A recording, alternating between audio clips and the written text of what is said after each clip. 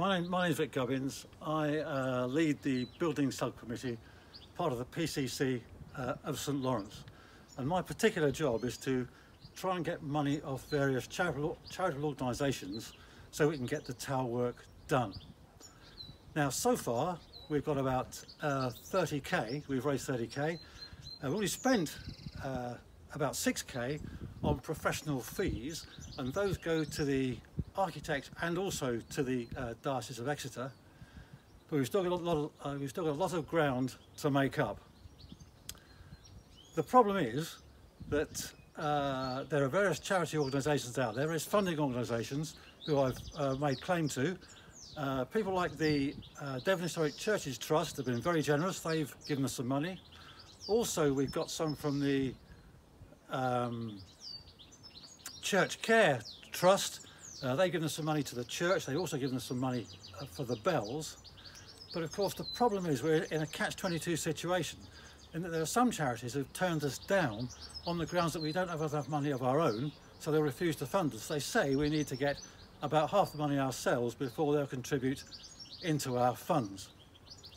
So what that means is effectively we need to raise another £70,000 amongst ourselves before we can be reasonably sure of getting the money we need to do the work, the very necessary work on the tower. The main funder I'm applying to at the moment is the National Heritage Trust.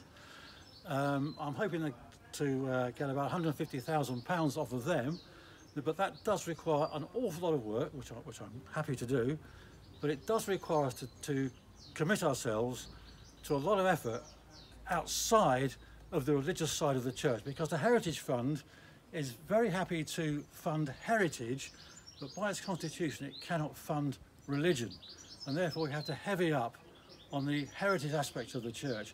And so I've managed to wind in the local history society, who said they'll help me out. I'm also getting a wildflower project together for the churchyard, which I'm hoping will involve more people and bring more people in. And so that way we can emphasise the heritage of the church rather than just its religious aspect. Because of course, this church is really the centre of heritage in Bigbury. It doesn't belong to us. We're only the generation that use it at the moment. We've inherited it from the past generations, and it is our duty to hand it on to future generations. It is part of the heritage of Bigbury, it's part of the heritage of Devon, and it's also part of the national heritage, which is evidenced by its 2-star status.